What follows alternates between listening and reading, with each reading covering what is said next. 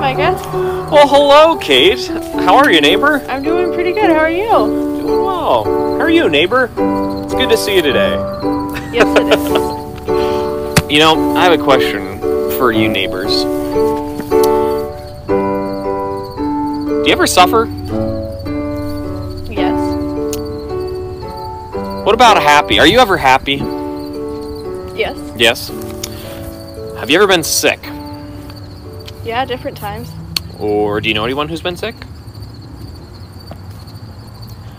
Today we're going to be talking about those things. It's going to be interesting because the author of James goes in and, well, he says when you're sick, when you're happy, when you're suffering, there's something you ought to do. Can you guess what it is? Yes. Pray. Pray. Good guess. Good guess. You're right. So let's take a look at James chapter 5 verses 13 through 20 today. And let's figure out how in this neighborhood of ours can we apply this to our own lives. So Kate, would you like to start us off today? It's going to sound very familiar. Start with verse 13. Is anyone among you in trouble? Oh. Let them pray. Is anyone happy? Let them sing songs of praise. Is anyone among you sick? Let them call the elders of the church to pray over them and anoint them with oil in the name of the Lord. I tell you what, before we go any further, let's talk about this. If anyone is in trouble, if anyone is suffering or struggling, why should we pray? What do you think, Kate? To talk to God. To talk to God. Absolutely. And maybe express our concerns and our the things that are worrying us and that are stress or pain. Yeah, we can pray that God would take that pain, take our suffering, take the things that are troubling us. And you know, you ever heard of something called the cross? Yeah, part of what the cross is about, part of what our prayers about suffering are about, is praying that God brings that transformation that happened on the cross, taking something that's terrible, that's awful, that's horrible, and actually changing it, transforming it so that it can actually be something that's healing and good and life-giving instead of death-giving. And renewal. Exactly, renewal. Resurrection even. Wow. Okay. So, I've got the suffering bit. Now, what about singing songs and hymns of praise to God? Because I'll be honest, that kind of sounds like bragging to me. Is that why we should, when we're happy, when we're joyful, thankful? Is that why we pray? Because we're bragging? No, it's to rejoice and thank God for the gifts He's given us. Oh, say thank you, God, that this might be a callback to last week, that I'm the richest there is, that I have all the things. Thank you, God. Boy, I am so thankful to God that I have all these things. Well, it doesn't stop there, does it? No. We can do that. We can say, wow, God, you've really blessed me. But then our thankful hymns and songs turn into there's another transformation that happens where are we given gifts just to hold on to them for ourselves? No, we're not. We're called to share them and to glorify God in that and to serve others. Yeah. And then those songs of praise actually grow, so it's not just us singing them. We actually sing them together. We have literally in church every Sunday a hymn of praise. We do. Because God has done wonderful things. Now we get to the sick part. Is anyone among you sick? They should call the elders of the church and have them pray over them, anointing them with oil in the name of the Lord. Does that happen? It does. It does? You know, we do use anointing oils. I mean, frequently and infrequently. But that's actually a big part of what our pastor does. That's a big part of what our pastor does, where going and visiting the sick, and that's not something only pastors are called to do. No. It's something that we're all called to do, to accompany one another and to pray for one another. Because the body of Christ, the family of Christ neighborhood, it's not just one person living in that neighborhood. No, it isn't. It wouldn't be a neighborhood if there was only one person. Yeah, you can't have a neighbor of one just if it's just you. But yeah, we're actually called to pray for and anoint one another, bless one another. And let's keep going, because it doesn't just stop with that prayer, does it? No, it doesn't. The prayer isn't just like a nice thing. No. The writer says in, whoops, my book flipped the pages. Verse 15.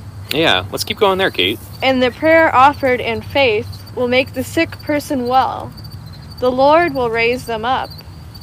If they have sinned, they will be forgiven.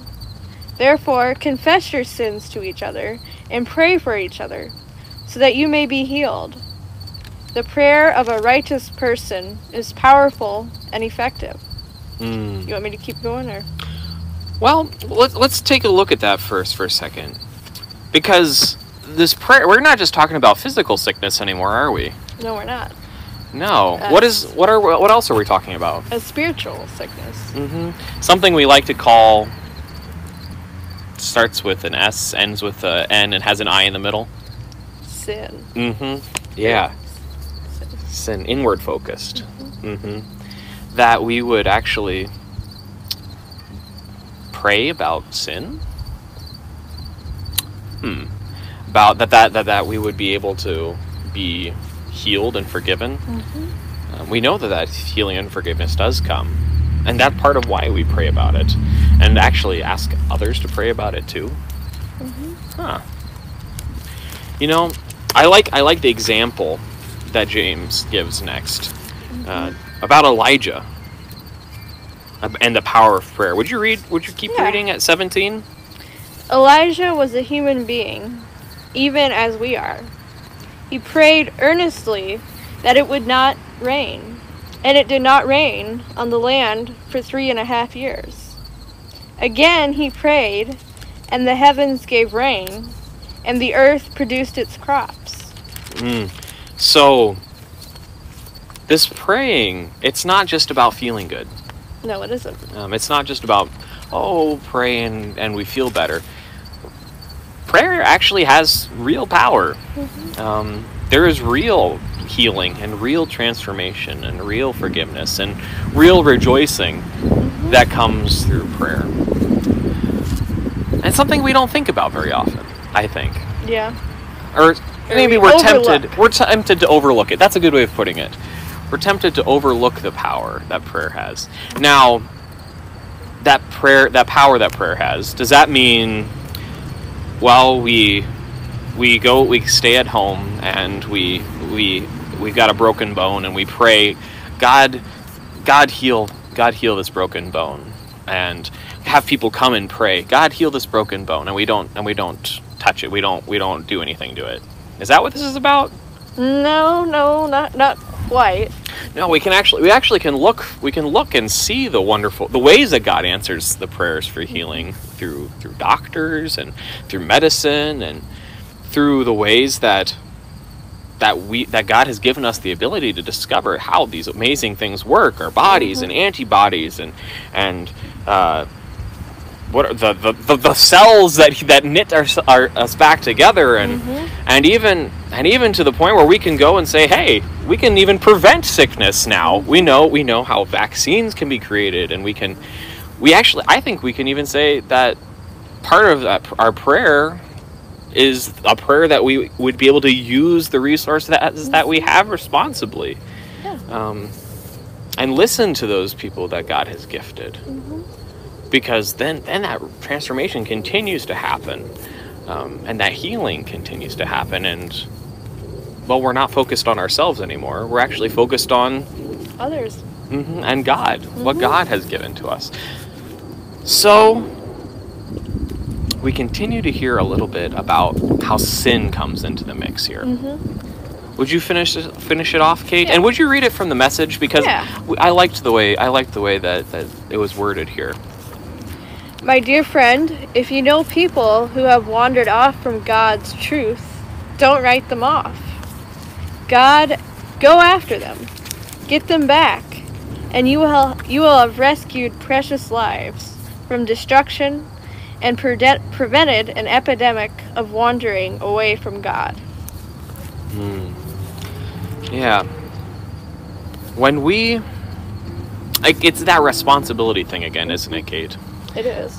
There's a temptation when we see sin happening to say, oh, I'll just mind my own business. But we're actually called to pray about that sin, but also to reach out to the people who around us are sinning, even as we ourselves sin and need people to reach out and lift us up. And isn't that part of what that neighborhood is about? It's about helping one another.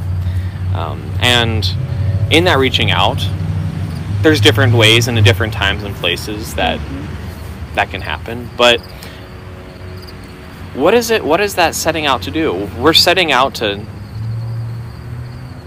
save life, whether that be literal. Hey, we're saving people's life, because if you're going to go out and sin and punch somebody in the face, that's not very life-giving. Yeah, that makes sense. But also about bringing about the transformation, the new life, the renewal, and resurrection that comes through Jesus. So, neighbor, we've gotten to the end of James. And it's a challenging book. There's a reason that people have struggled with this for so long. But I think there's a gift in that too, that we would be able to be challenged, and that we would be able to pray. So maybe we should take a hint from James, and shall we end in prayer? I think that'd be wonderful. So we're going to invite you to name some things out loud or in your heart, or in the comments if you feel so called. So let's pray together. Gracious God, we know that this world of ours is full of pain and suffering and troubles. So in this time, we lift up out loud or in our hearts those things for which we are troubled about and suffering from.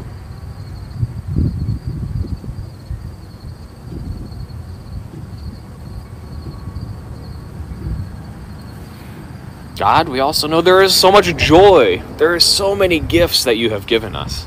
So many talents and abilities and wonderful people who bring joy into our lives. So in this time, we lift up those things which bring us joy, all for the praise of you.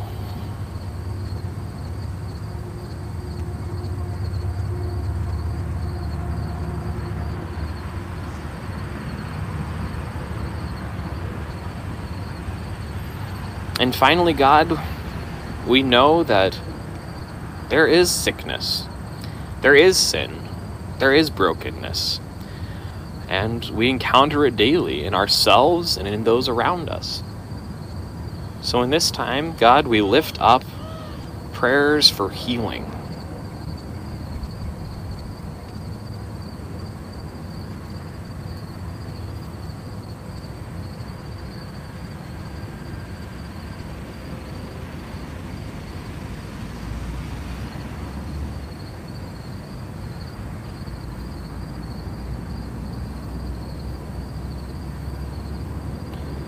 All of these things and more we bring to you, trusting in your goodness, your grace, your forgiveness, and transforming power in this neighborhood and all over the world.